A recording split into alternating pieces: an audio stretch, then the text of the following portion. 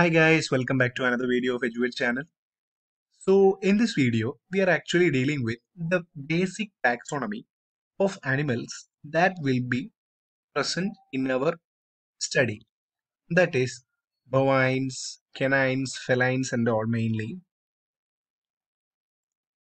So this is the position of the domestic animals in the zoological system.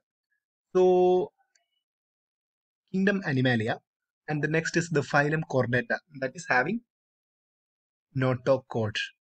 Next is the subphylum Craniata or vertebrates, that is vertebrates. They are called vertebrates. And under vertebrates, mainly we have to focus on two classes. That is Mammalia, and next one is the aves, in which the fowls are included. Aves. And subclass that is Placentalia, that is animal who are having placenta. Under that, order Carnivora will be comprising of Canidae and Felidae, that is dogs and cats. And order Ungulata, that is having mainly two suborders, that is Artiodactyla and Perchiodactyla. Under Artiodactyla, the Suidae, pigs and the bovines will be coming, and under Perchiodactyla, mainly the equids will be coming and the donkeys will be coming.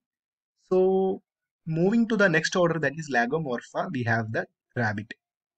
And in case of fowl, that is, it will be coming under the class Aves and the subclass Neornithus and Galliforms. Mainly the domestic fowl we are studying, they will come under the Galliforms and the Gallinae family. So this is the basic outline. So whenever we are starting to study, we have to be very detailed with this zoological system of classification. This is according to the Carl Linnaeus. So I think this will be very useful to you. Thank you guys.